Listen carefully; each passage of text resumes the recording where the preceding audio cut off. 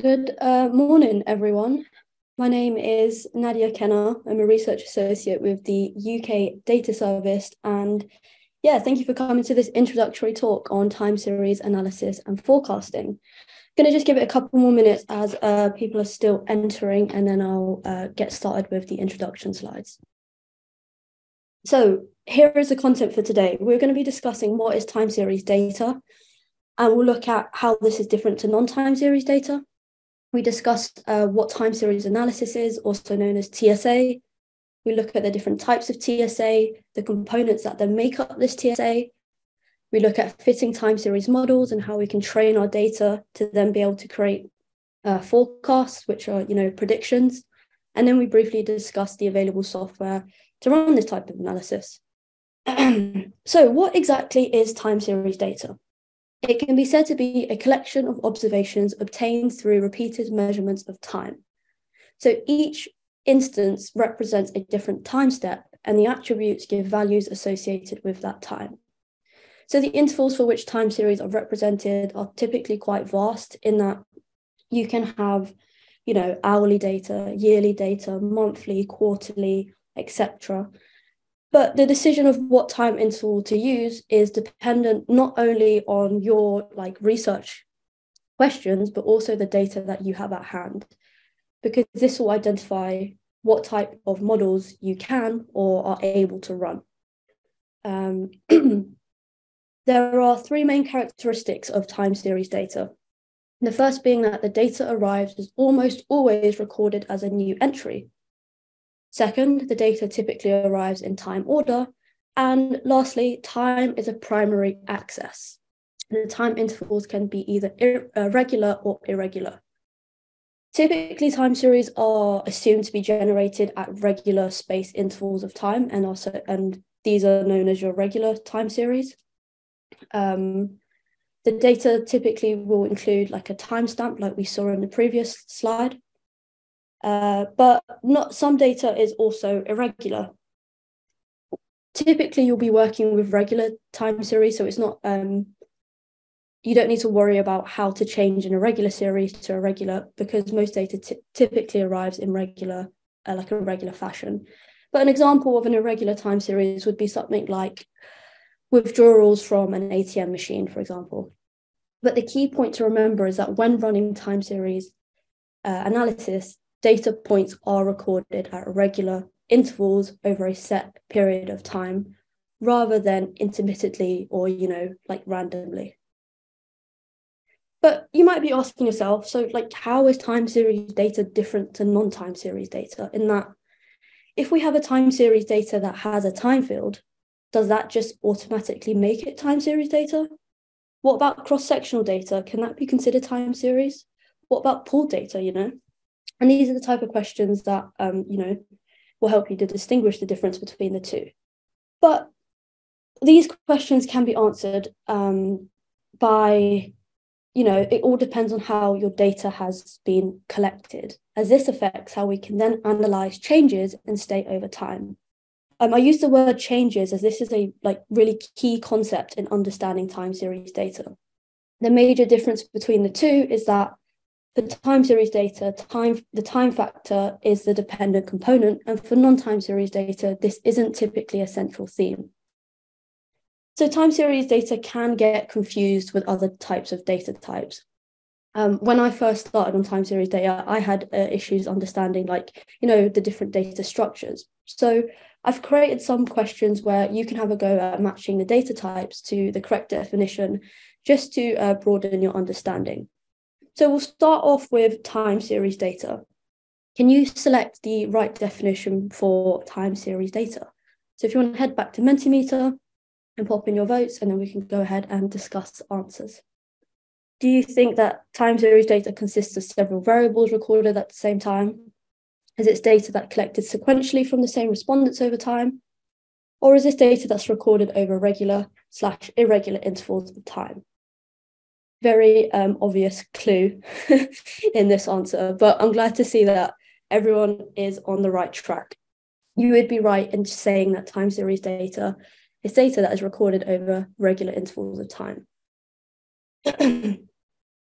I think there are still votes going through, but yes, this is the summary for time series data. We'll just let people finish off their votes. I don't want to cut anyone off. So now we know what time series data is. Do you think that you could explain what a cross-sectional data is? You know, how does this differ to time series data? Can you again match the correct definition? Got a mix of answers, that's good. I'm glad no one selected option 3, which means we're paying attention. We've got a majority of votes saying that cross-sectional data consists of several variables recorded at the same time. And yes, you would be right. Sorry to the 2 votes who answered the middle definition, but yeah, cross-sectional data, this is a result of a data collection carried out at a single point in time on a statistical unit. So with cross-sectional data, you're not really interested in the change of data over time, but in the current, valid opinion of the respondents about a question in a survey. With cross-sectional data, the ordering of the data does not matter, in that you can have the data, ascending, descending, you could even have it randomized, and this will not affect our modeling results. But with time series data, the order of your data is key. And lastly, what about pooled data? Can you go ahead and match that definition to pooled data?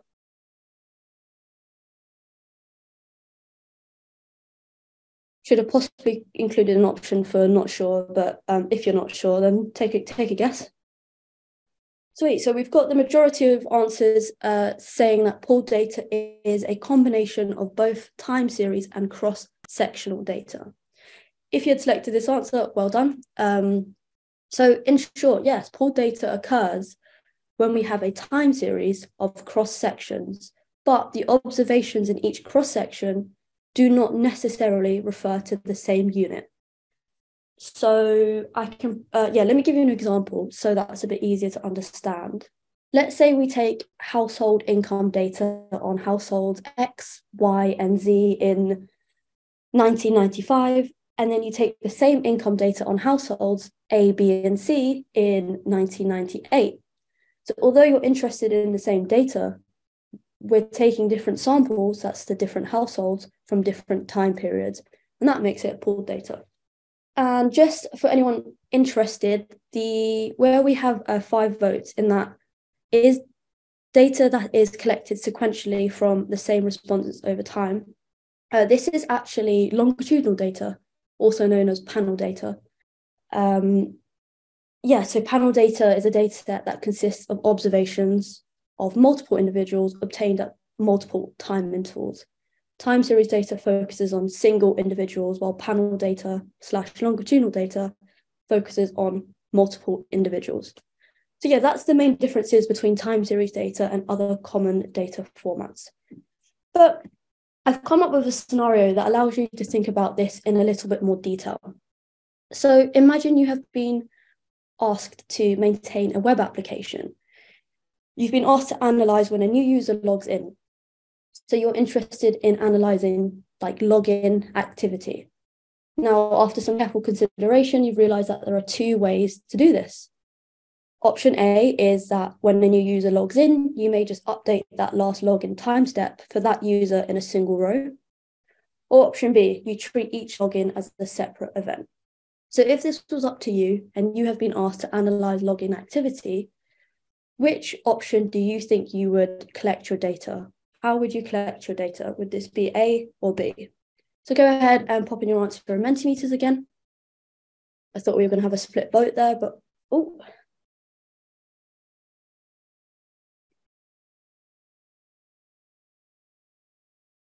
It's absolutely okay to not be sure. So yeah, props to you if you are saying not sure. We will discuss, and we'll discuss the differences once the rest of the polls come through, but it looks like the majority of people so far are suggesting to treat each login as a separate event. I'll let you just keep thinking about this for 10 seconds and then I'll move on to talk about the answer. I quite like this visualization, but yeah, 68% of people have decided to treat each login as a separate event. let's have a look at what option A might look like before. If you had chosen option A, which I think was about 14% of you, this is typical of a cross-sectional data set. So we have the user and we have the last login time step. Although this information is useful in examining which user works for what company, that time variable isn't of much use here. It simply provides some context, some attribute information. There's nothing really about changes here between users. If we went for option B, we might have something that looks like this instead. In this instance, we have a new row for each time a user has logged in, where the changes are preserved. Keyword. Each change is recorded as a new event. And doing this allows us to then examine the frequency of login activity over time. I just wanted to draw attention to data collection because this kind of helps to understand what a time series data looks like. And to summarize, almost all data is recorded as a new entry. The data typically arrives in time order, and the time intervals can be regular or irregular. Just for some context, if a data set has irregular intervals, then this means that the events then become unpredictable and cannot be modeled or forecasted. And this is because forecasting assumes that whatever happened in the past is a good indicator of what will happen in the future. All right, so we're going to move on to looking at time series analysis now. There are many types of analysis to consider, but the three kind of main examples include visualization, decomposition, and autocorrelation. The graph on the right is a basic time series graph, which allows you to plot the observed values on the y-axis against an increment of time on the x-axis. Now, most time series graphics will look something like this. And this is because the statistical characteristics of a time series data tend to violate the assumptions of conventional statistical methods. And because of this, analyzing time series data then requires a very unique set of tools and methods, which are known as time series analysis. So let's explore some of the reasons why you might want to use a time series analysis. You could be interested in accessing the impact of a single event. So this could be very much a descriptive analysis. An example of this would be possibly identifying the number of crimes in Manchester, specifically looking for an upward or downward trend. That would very much be a descriptive analysis. Maybe you're interested in studying causal patterns, so to look at the effects of variables rather than the events themselves. This is kind of a way to understand the data and the relationship within it, as well as possibly establishing a cause and effect. Maybe you're interested in how to forecast future values of a time series. So this would very much be a prediction analysis. An example of a prediction would be using previous crime data to predict future crime trends, right? Now, obviously, it goes without saying that these aims can quite easily overlap when working on a research project. You'll probably be answering your questions, using various aims and models, but these three aims kind of provide the aims that are expected in any kind of time series analysis. But these aims are not limited. There are other models that exist, such as classification, curve fitting, intervention analysis, and segmentation. These are complex models and kind of are dependent, again, on your data frame. It's dependent on whether you have a univariate or a multivariate data frame, if you have a regular or irregular time series, and a lot of things come into play. But one thing to note is that because time series analysis includes many categories or variations of data, typically the models do become quite complex. However, this doesn't mean that we can account for all variances, and we can't really generalize a specific model to every sample. So that models that are too complex or that try to do too many things can lead to a lack of fit. And a lack of fit or overfitting a model leads to those models not being able to distinguish between a random error and the true relationships, which can lead analysis quite skewed and maybe lead to incorrect forecasting. But I'm going to talk about an example from a paper that was able to demonstrate the benefits of forecasting and prediction in crime data. This was done by Ashby in 2020. He looked at the initial evidence on the relationship between the coronavirus pandemic and crime in the United States. So his aim was to understand crime patterns, and he used police-recorded open crime data to understand how the frequency of certain crime types changed from the start of the pandemic. Now, he used what is known as a SARIMA model on the frequency of crime types in his 16 cities from 2016 to 2020. Forecasts were then created from these models to compare the actual crime calls to those that were expected, as in those that were forecasted. Now, I would go through all the results and discussion, but obviously there's a lot to unpack here because they looked at 5 different crime types across 16 different cities. But the main difference was that the difference between the actual crimes recorded and those forecasted were different in each city. I remember the example of theft being far lower than the forecasted crime trends. So this paper helped to identify a relationship between the pandemic and crime. So I've taken on a bit of an adaptation from this, and we're going to be exploring a case study that uses police recorded crime data. But we want to explore just burglary rates from Detroit from 2015 to 2020. So our aim is to use time series graphics, that's the visualizations, time series analysis, and forecasting to answer both these aims. So aim A is to explore the long-term trend in seasonality in burglary across the city of Detroit.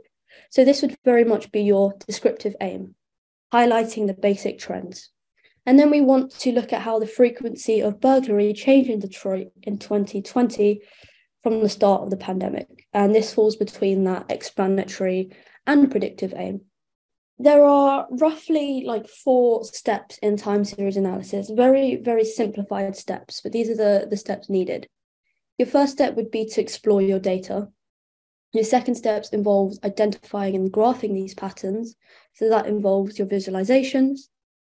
And your next steps would be to model the data. So applying, the correct model. In our case, we're going to be following a SARIMA model, which I discuss a little later on. And then you can run your predictions. So the first step involves exploring your data. But what does this actually mean in terms of time series data? Well, I've taken this screenshot from the data set that we'll be using on Thursday's session in the code demonstration. And we have our date variable here. As you can see, we have our crime recorded by a daily rate. But this doesn't mean that we have to use the daily date. We can aggregate our data frame so that we have the crime counts per week, or the crime counts per month, or the crime counts per year, the crime counts per 6 months, the list goes on. But if you want to visualize something, that looks like this, what do you think is the most accurate interval for exploring crime data? So if you want to head over to Mentimeter, think about which interval you would use when exploring and visualizing police recorded crime data. I think I've given the option to choose up to 4 answers. So go ahead and vote those 4 times if you're not too sure. And yeah, we'll discuss some of the benefits and limitations of some of these. I'll give that about 30 seconds.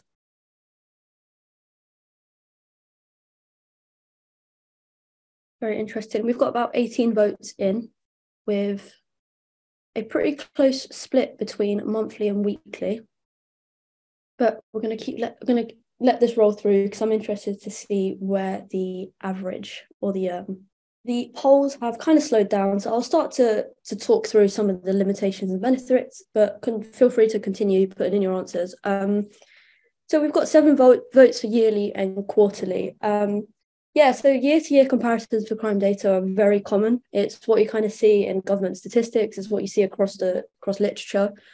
But in recent years, comparing year-to-year data means that we tend to miss quite a bit of information as it hides variation that happens in the given months. Because if we were to compare, 2015 to 2016 to 2017, how much does that really tell us?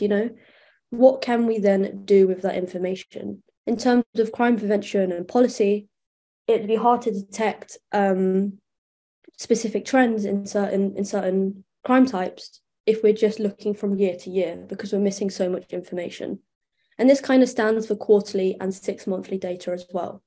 What about monthly data? Yeah, so we've got 15 votes for monthly data at the moment. And I would say that monthly data is, again, quite a common comparison in crime data, but at the same time, it can be quite inaccurate because months do not hold the same amount of days. We know that crime tends to be higher over the weekends, and some months have longer number of weekdays than others. So how would this affect the frequency of crime rate? Would it be how would this affect the frequency of crime rate?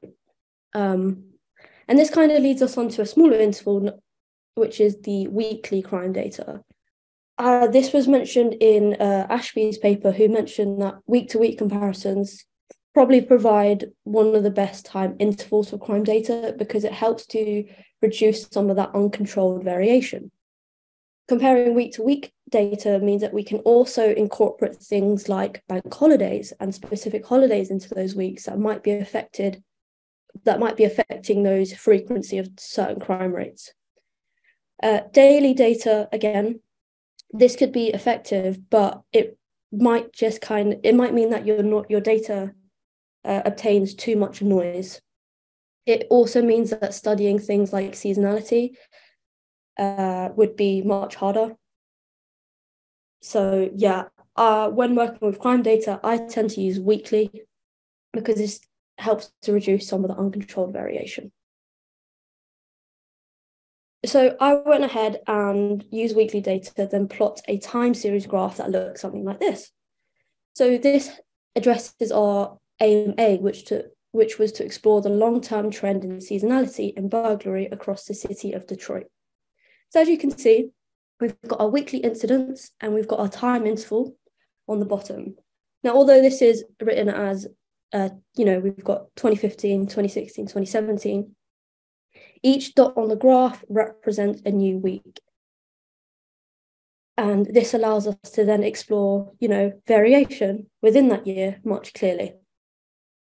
We can see that there's a general decreasing trend from 2015 to 20, and there are some spikes and peaks in the data set as well. So at the start of the year, it seems that burglary decreases and then starts to increase towards the end of the year.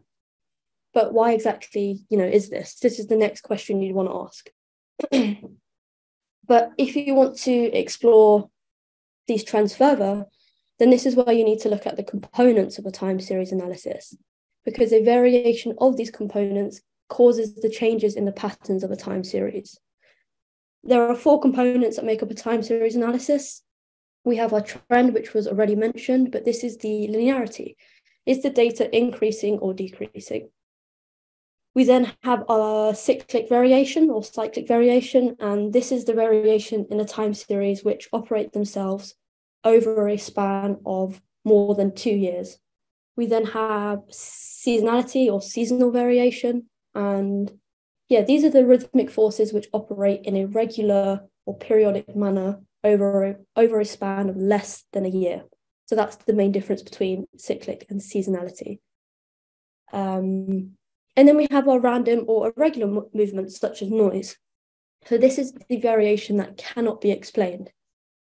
It's important to note that your noise or your irregular movements or your random errors, these are synonymous terms, by the way, is likely to be higher when analysing shorter time periods. That is, if you have a smaller data frame, because it means that your models aren't going to be able to establish a correlation between the lags in different time steps. So yes, the combination of these components with time, of course, causes the formation of a time series. We can look specifically at these components by decomposing our trends, also known as a decomposition. And the decomposition is simply a way to split a time series graph into these 4 components. And this is what a decomposition plot would look like, made in R. We have 4 graphs.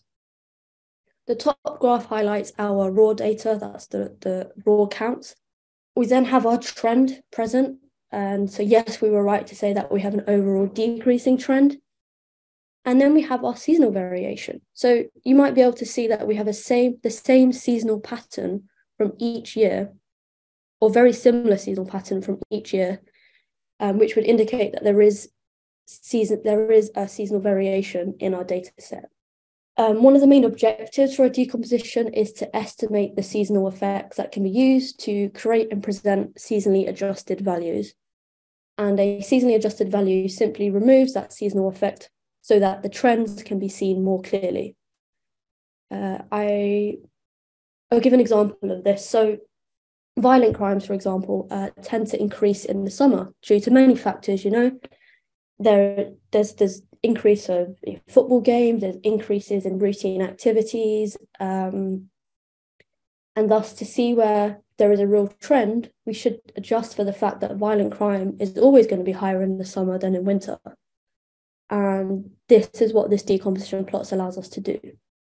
There are also 2 structures to a decomposition plot, which I won't spend too much time on, but it's important to know. And these are known as an additive and a multiplicative plot. So an additive plot, in the name, simply adds these components, and a multiplicative plot simply multiplies these components. Now, it's important to know that most packages will determine what type of decomposition structure you have, whether that be additive or multiplicative. You won't necessarily have to establish this yourself, as most packages will tell you. But let's explain let's give you an example of what the 2 plots look like side by side. So on the left, we have the additive plot. We can see the time series is increasing. So it's increasing throughout, but the amplitudes and the frequency kind of stay the same as we increase. This could also decrease, by the way, but yeah. And then we have a multiplicative plot. So this is if the time series has has a growth or a decline with time, then the time series can be considered to be multiplicative. And this is that we have changes in our amplitude or frequency over time. And this is what these structures look like. So with our example, do you think that we tend to follow more of an additive plot or more of a multiplicative plot? A very difficult word to say, I apologize. So yeah, just take a quick look at this, and do you think this kind of follows an additive or multiplicative, in that are our components being added at this point or they're being multiplied? You can pop your answer into Mentimeter if you wish. Got a mix of answers here, with the majority suggesting additive, but there's also a very close call between maybe both and multiplicative.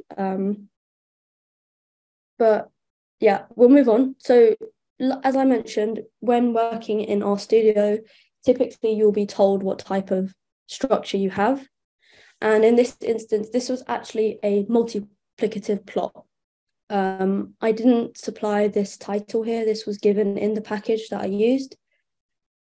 So as you can see, the reason this is multiplicative is because we had a decreasing trend, but the amplitudes between our weekly points were different. There was no consistency in those weekly trends, right? The last thing to know with your time series analysis is that you need to ensure that your data is stationary. And this means that the properties such as mean, variance, and covariance tend to remain constant over time. Typically, a stationary data is very flat looking. It doesn't have a trend, and it doesn't have a trend. There's no constant variance. There's no constant autocorrelation structure. And doing this means that the model can do predictions based on the fact that the mean and the variance will then remain the same in the future periods. So yes, you have to make sure your data is stationary. There's two ways to do this, which is visually via the decomposition plots. Obviously, they can be a bit difficult to read. So I tend to run statistical tests such as the KPPSS test, and there are loads of others available. But before modeling your data, you have to make sure that this is stationary, and you can apply what is known as a differencing technique to make your data stationary. But again, this kind of goes beyond the scope of this talk. So we're going to move on to looking at different models of time series and talk a little bit about our SARIMA models. So there are three main time series models.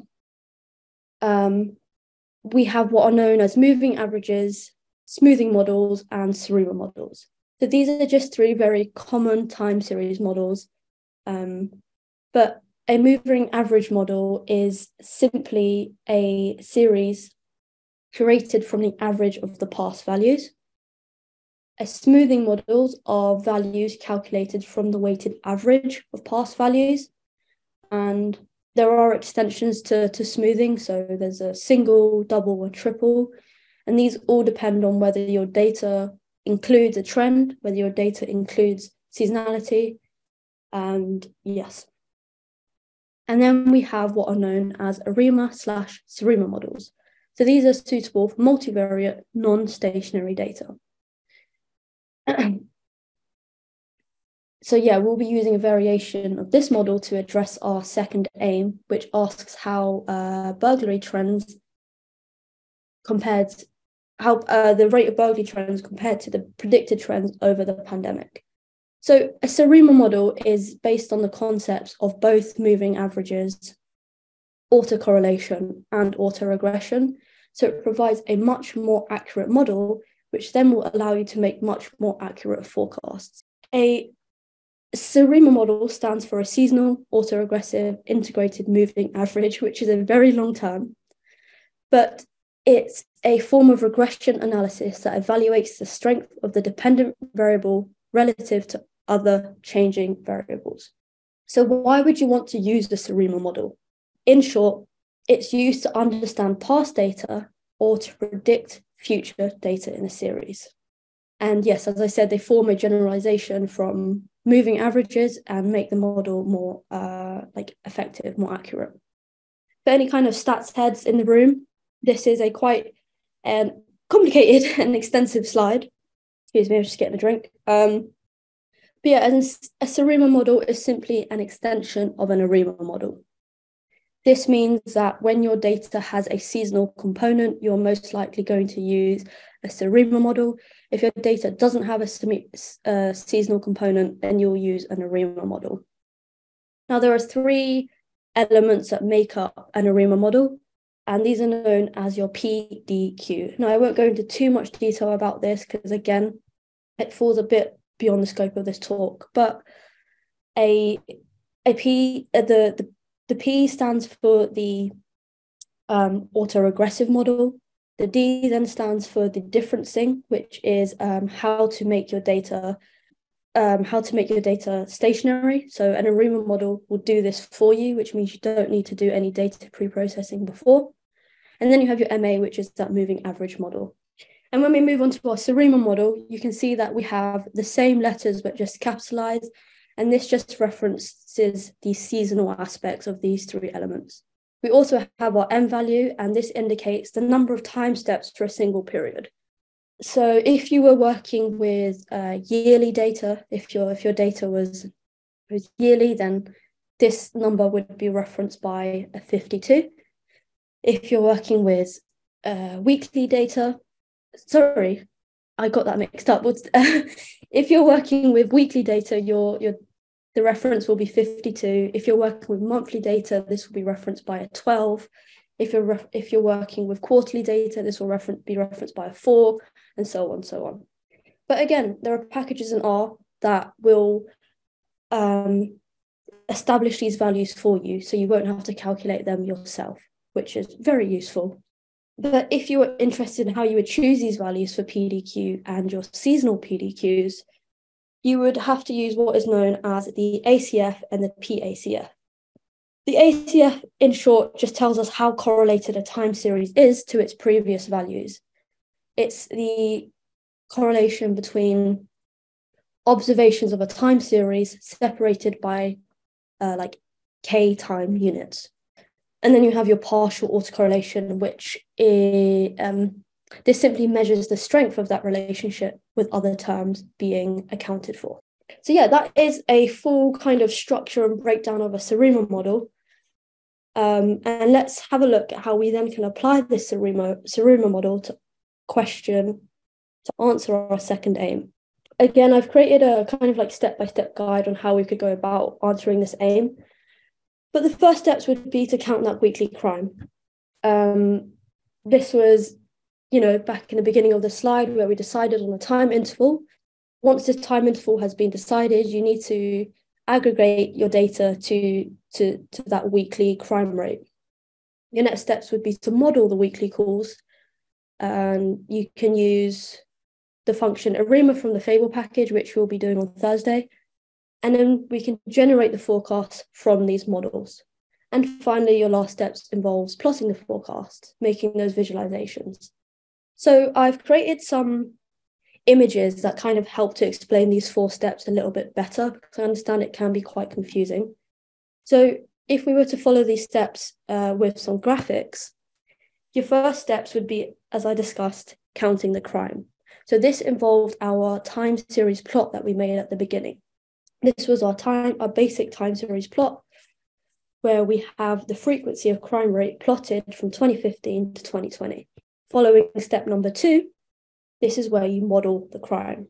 So your SARIMA model takes place on your existing data, and it almost establishes that average trend, the average seasonality, the average noise, the average cyclic behavior to make its own, what's the word? I've lost the word, but yeah, makes its own trend. Let's call it a trend. And from there, you can then forecast from this model. So this is what we would expect to happen. This is the prediction. This is where we think the trend will be going based on the data from the SARIMA models. And from there, you then compare your forecasted crime counts to the expected crime counts. This was very similar to Ashby's paper. And yeah, this was the kind of structure that he showed.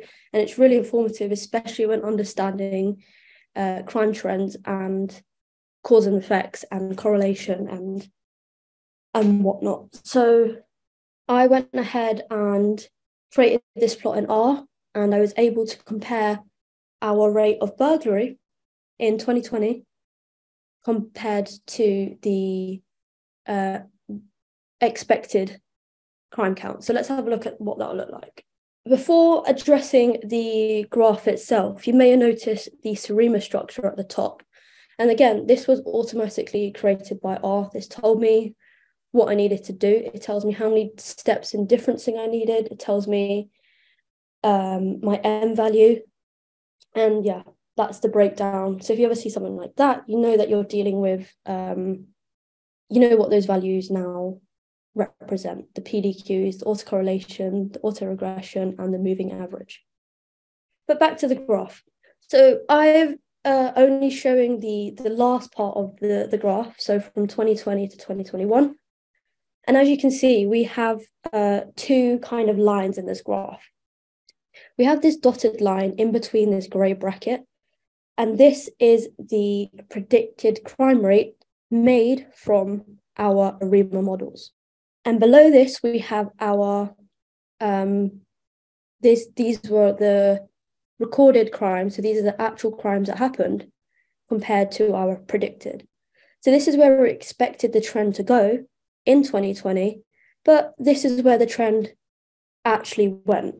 So as you can see, burglary rates fall a little bit lower than are expected. And this is where you start to question why, can we say that this is because like, can we pin this all on COVID? Are there other factors at hand? But yeah, in this instance, in Detroit, the COVID-19 pandemic led to substantial changes in daily activities of millions of Americans, you know, just like in the UK. But businesses and schools were closed, public events were cancelled, states started introducing stay-at-home orders, distancing was then a thing. And, you know, this led to a reduction in people's routine activities, which arguably could lead to a reduction in opportunities to then commit these crimes. Because if more people are staying at home, there's less opportunity for these crimes to take place. So yeah, this was our predicted model. I hope I was able to show you the benefits of running a SARIMA models and why this is useful, and especially in the world of crime. So that draws conclusion, but just briefly, while I look at the time, we've got 5 minutes, that's no problem. But yeah, there's loads of softwares and applications available for time series. Obviously, I've been working in R, and the code demo will be also conducted in R on Thursday. But there are packages like Python and FB Profit, which was actually developed by Facebook, but it's a forecasting tool available in both Python and R. It's typically used for like additive models with a non-linear trend. So that's yearly, weekly, daily, and seasonal trends. But the benefit is that everything's completely automated. You don't have to kind of do any coding. You just need to plug in your data. So, you know, if you want to start there rather than coding, then that would be the place for you. And just out of interest, out of curiosity, can I ask what software programs you tend to use? This be it for just time series analysis, or for kind of anything that you do. I'd be really interested to know. I've left this as a word cloud, so we're going to see what happens here. This is very interesting. R and Python are sitting on very similar sizes, but I'm not sure what eViews is. I've actually never heard of eViews. But yeah, R and Python and Excel Starter are all definitely very common applications for running time series. But thank you for taking part in that. That was just kind of me being curious. Material for the code demonstration on Thursday can be found in our GitHub link. If Emma or Julia or Louise, whoever's available, could pop that into the group chat again, much appreciated. I would suggest viewing the intro and prerequisites information slide on there. It shows you how to set up or clone a repository, as well as how to use interactive binder materials. But I will also be discussing how to do all of that at the start of the session, so don't feel too stressed. Resources will be shared once the slide decks are shared. I believe I'll be adding the slide decks on Thursday to the GitHub repo. But thank you all for attending. If you do have any further questions that I haven't had a chance to address here, please send me an email and I'll do my best to reply to you.